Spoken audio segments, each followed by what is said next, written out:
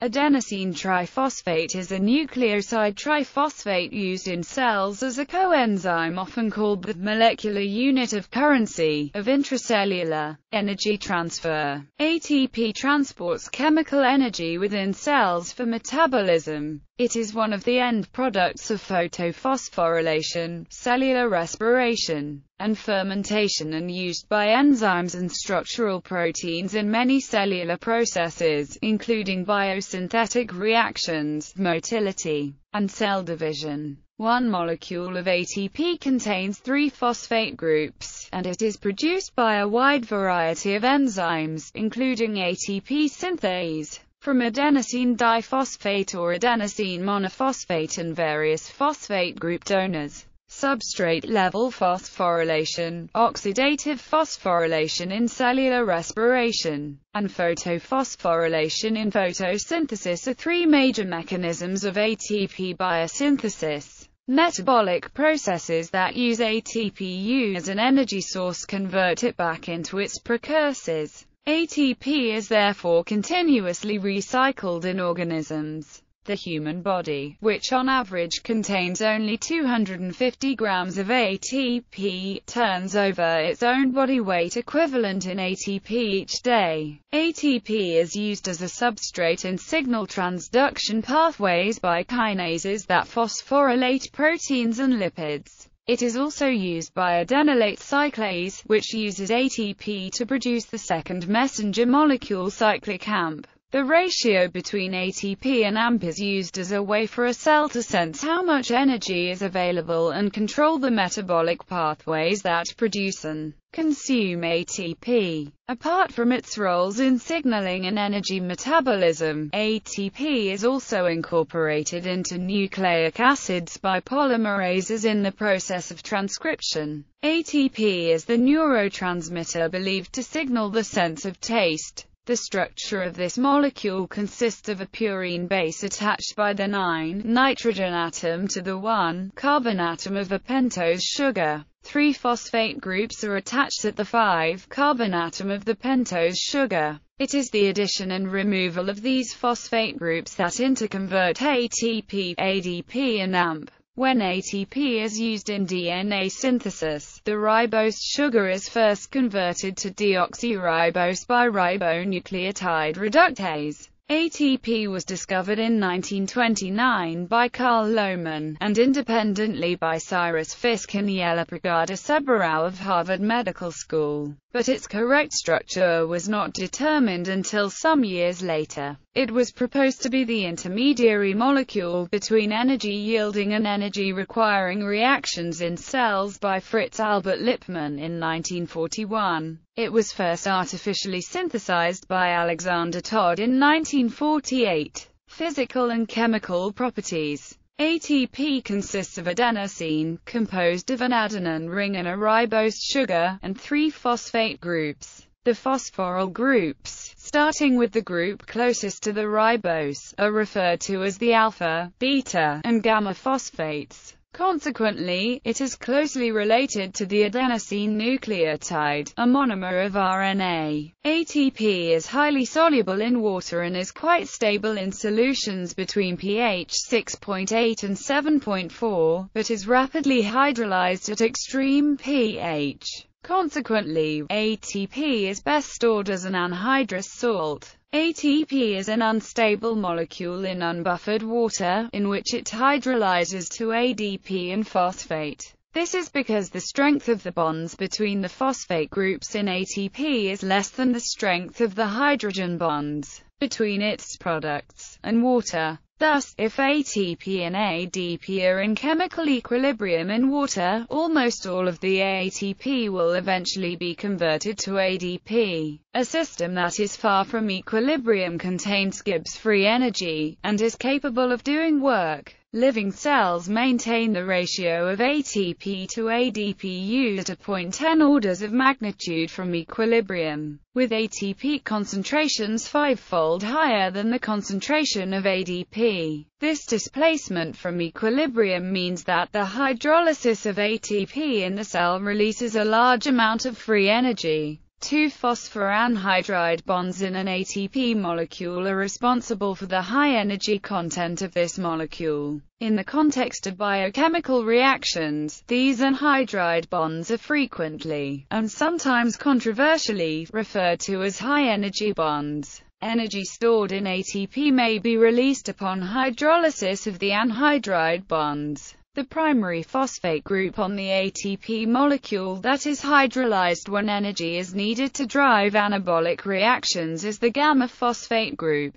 Located the farthest from the ribose sugar, it has a higher energy of hydrolysis than either the alpha or beta phosphate. The bonds formed after hydrolysis, or the phosphorylation of a residue by ATP, are lower in energy than the phosphoranhydride bonds of ATP. During enzyme-catalyzed hydrolysis of ATP or phosphorylation by ATP, the available free energy can be harnessed by a living system to do work. Any unstable system of potentially reactive molecules could potentially serve as a way of storing free energy. If the cell maintained their concentration far from the equilibrium point of the reaction. However, as is the case with most polymeric biomolecules, the breakdown of RNA, DNA, and ATP into simpler monomers is driven by both energy release and entropy increase considerations, in both standard concentrations, and also those concentrations encountered within the cell.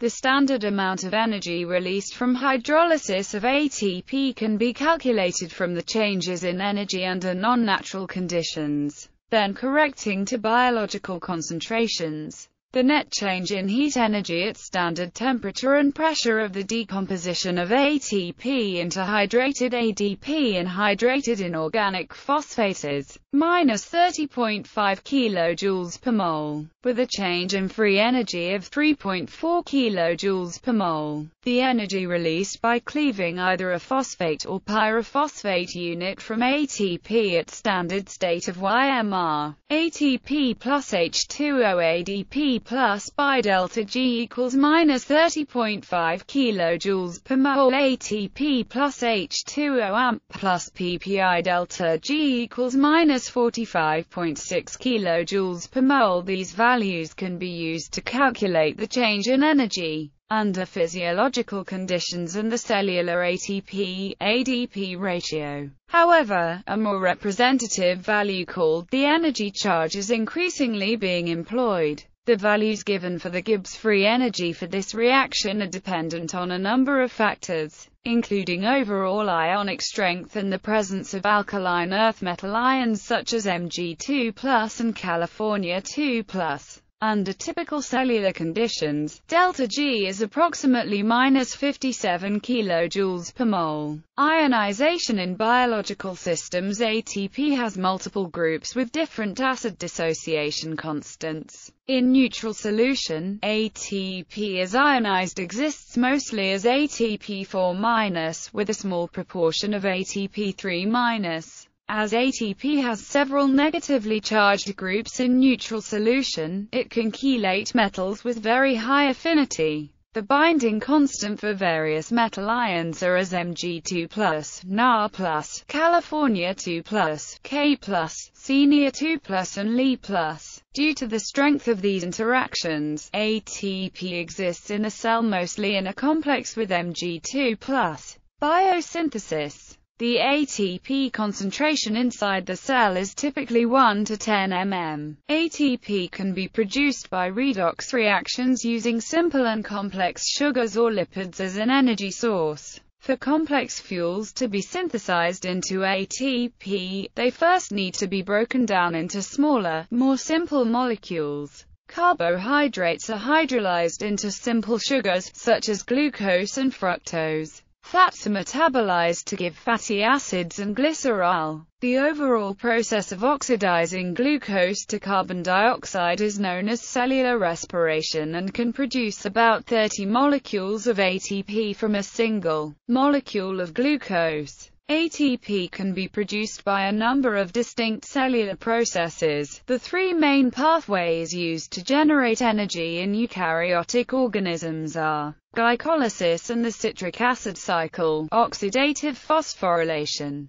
both components of cellular respiration, and beta-oxidation. The majority of this ATP production by a non-photosynthetic aerobic eukaryote takes place in the mitochondria, which can make up nearly 25% of the total volume of a typical cell. Glycolysis. In glycolysis, glucose and glycerol are metabolized to pyruvate via the glycolytic pathway. In most organisms, this process occurs in the cytosol, but, in some protozoa such as the kinetoplastids, this is carried out in a specialized organelle called the glycosome. Glycolysis generates a net 2 molecules of ATP through substrate phosphorylation catalyzed by two enzymes, PGK and pyruvate kinase. 2 molecules of NADH are also produced, which can be oxidized via the electron transport chain and result in the generation of additional ATP by ATP synthase.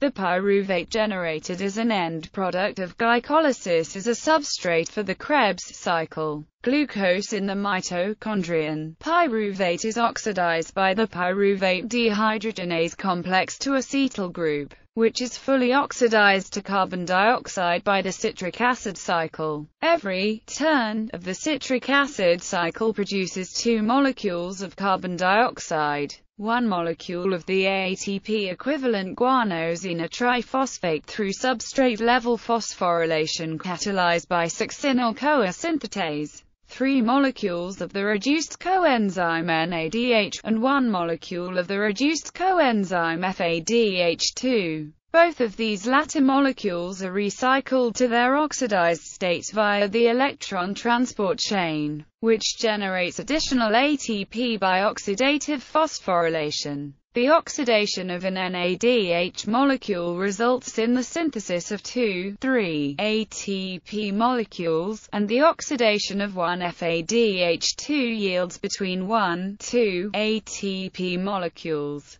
The majority of cellular ATP is generated by this process. Although the citric acid cycle itself does not involve molecular oxygen, it is an obligately aerobic process because O2 is needed to recycle the reduced NADH and FADH2 to their oxidized states. In the absence of oxygen, the citric acid cycle will cease to function due to the lack of available NAD+ and FAD. The generation of ATP by the mitochondrion from cytosolic NADH relies on the malate aspartate shuttle because the inner mitochondrial membrane is impermeable to NADH and NAD+. Instead of transferring the generated NADH, a malate dehydrogenase enzyme converts oxaloacetate to malate, which is translocated to the mitochondrial matrix. Another malate dehydrogenase catalyzed reaction occurs in the opposite direction, producing oxaloacetate and NADH from the newly transported malate and the mitochondrion's interior store of NAD+. A transaminase converts the oxaloacetate to aspartate for transport back across the membrane and into the intermembrane space. In oxidative phosphorylation, the passage of electrons from NADH and FADH2 through the electron transport chain powers the pumping of protons out of the mitochondrial matrix and into the intermembrane space. This creates a proton motive force that is the net effect of a pH gradient and an electric potential gradient across the inner mitochondrial membrane. Flow of protons down this potential gradient, that is, from the intermembrane space to the matrix, provides the driving force for ATP synthesis by ATP synthase. This enzyme contains a rotor subunit that physically rotates relative to the static portions of the protein during ATP synthesis. Most of the ATP synthesized in the mitochondria will be used for cellular processes in the cytosol, thus it must be exported from its site of synthesis in the mitochondrial matrix. The inner membrane contains an antiporter, the ADP-ATP translocase, which is an integral membrane protein used to exchange newly synthesized ATP in the matrix for ADP in the intermembrane space. This translocase is driven by the membrane potential, as it results in the movement of about 4 negative charges out of the mitochondrial membrane in exchange for 3 negative charges moved inside. However, it is also necessary to transport phosphate into the mitochondrion. The phosphate carrier moves a proton in with each phosphate, partially dissipating the proton gradient. Beta-oxidation fatty acids can also be broken down to acetyl-CoA by beta-oxidation. Each round of this cycle reduces the length of the acyl chain by 2 carbon atoms and produces one NADH and one FADH2 molecule, which are used to generate ATP by oxidative phosphorylation. Because NADH and FADH2 are energy-rich molecules, dozens of ATP molecules can be generated by the beta-oxidation of a single long acyl chain. The high energy yield of this process and the compact storage of fat explain why it is the most dense source of dietary calories. Fermentation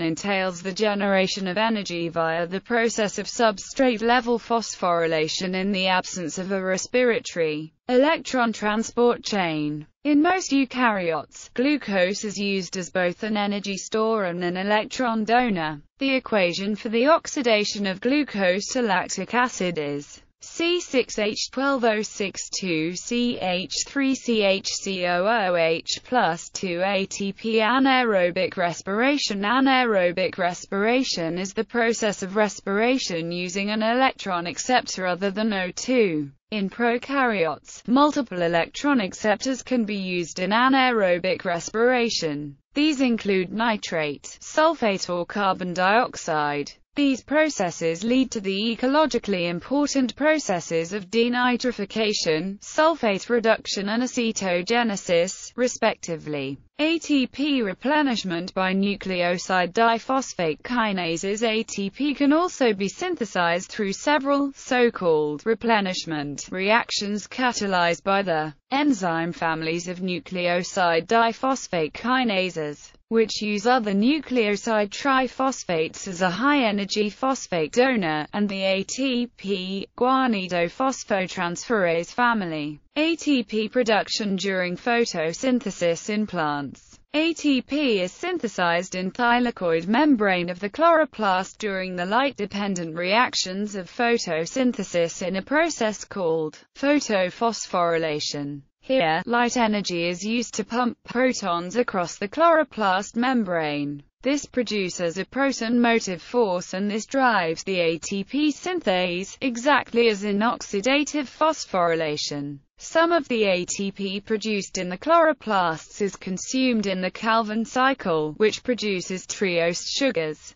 ATP recycling. The total quantity of ATP in the human body is about 0.2 mol. The majority of ATP is not usually synthesized de novo, but is generated from ADP by the aforementioned processes. Thus, at any given time, the total amount of ATP plus ADP remains fairly constant. The energy used by human cells requires the hydrolysis of 100 to 150 moles of ATP daily, which is around 50 to 75 kg. A human will typically use up his or her body weight of ATP over the course of the day. This means that each ATP molecule is recycled 500 to 750 times during a single day. ATP cannot be stored, hence its consumption closely follows its synthesis. However, a total of around 5 grams of ATP is used by cell processes at any time in the body. Regulation of biosynthesis. ATP production in an aerobic eukaryotic cell is tightly regulated by allosteric mechanisms, by feedback effects, and by the substrate concentration dependence of individual enzymes within the glycolysis and oxidative phosphorylation pathways. Key control points occur in enzymatic reactions that are so energetically favorable that they are effectively irreversible under physiological conditions. In glycolysis, hexokinase is directly inhibited by its product, glucose 6-phosphate, and pyruvate kinase is inhibited by ATP itself. The main control point for the glycolytic pathway is phosphofructokinase, which is allosterically inhibited by high concentrations of ATP and activated by high concentrations of AMP. The inhibition of PFK by ATP is unusual, since ATP is also a substrate in the reaction catalyzed by PFK. The biologically active form of the enzyme is a tetramer that exists in two possible conformations, only one of which binds the second substrate fructose 6-phosphate. The protein has two binding sites for ATP. The active site is accessible in either protein conformation, but ATP binding to the inhibitor site stabilizes the conformation that binds F6P poorly. A number of other small molecules can compensate for the ATP-induced shift in equilibrium conformation and reactivate PFK, including cyclic AMP, ammonium ions, inorganic phosphate, and fructose 1,6 and 2,6-biphosphate. The citric acid cycle is regulated mainly by the availability of key substrates, particularly the ratio of NAD+ to NADH and the concentrations of calcium, inorganic phosphate, ATP, ADP, and AMP. Citrate, the molecule that gives its name to the cycle, is a feedback inhibitor of citrate synthase and also inhibits PFK, providing a direct link between the regulation of the citric acid cycle and glycolysis. In oxidative phosphorylation, the key control point is the reaction catalyzed by cytochrome C oxidase, which is regulated by the availability of its substrate, the reduced form of cytochrome C. The amount of reduced cytochrome C available is directly related to the amounts of other substrates, which directly implies this equation. Thus, a high ratio of NADH to NAD+ or a high ratio of ADP pi to ATP imply a high amount of reduced cytochrome C and a high level of cytochrome C oxidase activity. An additional level of regulation is introduced by the transport rates of ATP and NADH between the mitochondrial matrix and the cytoplasm.